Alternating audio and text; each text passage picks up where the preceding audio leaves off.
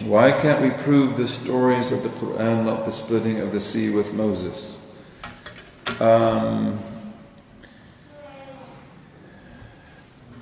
First of all, whether we can prove that or not, this is something to be studied. A lot of times when you do really careful study, you discover things that you never imagined to find. And if the sea opens up like that, and then the children of Israel go through, and then it closes back, I mean, what evidence are you going to have after that? I'm not sure. But there are lots of things to look at. And, you know, if you look at if you take the human record seriously, وَأَمَّا مَا يَنْفَعُ النَّاسَ فَيَمْكُثُ فِي الْأَرْضِ. As for that which benefits human being, it remains in the earth. That has different interpretations, but, you know, I believe that we, you know, as Muslims, are people who need to, we are beginning in this time to use the treasures that have been brought to us in the 19th and 20th century. In the 19th and 20th century, human beings gain knowledge of science, they gain knowledge of methodology, they gain knowledge of history like they had never had before.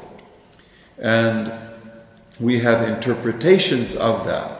And those interpretations are often ones that are not especially profound, and they're not necessarily the interpretations of believers.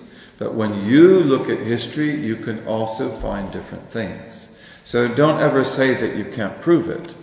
You know, once we begin to look at these things, especially using archaeology and other things like that, then, you know, maybe we will find things there. But we believe in this because it is revealed to us and because it is possible. In terms of what is talked about, it is not impossible. It is contrary to custom. It is contrary to customary experience. But God rules the world of possibility absolutely. He does whatever He wills. So we believe that, and inshallah we can affirm that. Things like the flood too, you might ask the same question about the flood. We'd have to know how to study things, have to know what to look for. We have to imagine it properly. One of the interesting things about the flood is that everybody on earth practically believes in it. All Native Americans believe that there was a universal flood and that they came to Turtle Island, you know, to the Americas after that. The Saxons believed in it, the Indo-Europeans believed in it, the Babylonians believed in it, the Sumerians believed in it, the Chinese believed in it, the Hindus believed in it. The exception in human history is to find people who did not mention it. Not necessarily that they didn't believe in it, like the ancient Egyptians. The ancient Egyptians, we have no record that they believed in a flood.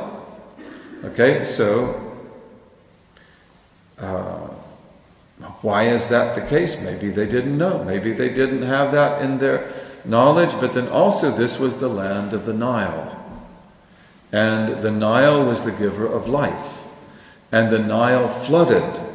And when the Nile used to flood, especially before human beings began to live here, it flooded for hundreds of kilometers in all directions. And it was impossible to live here.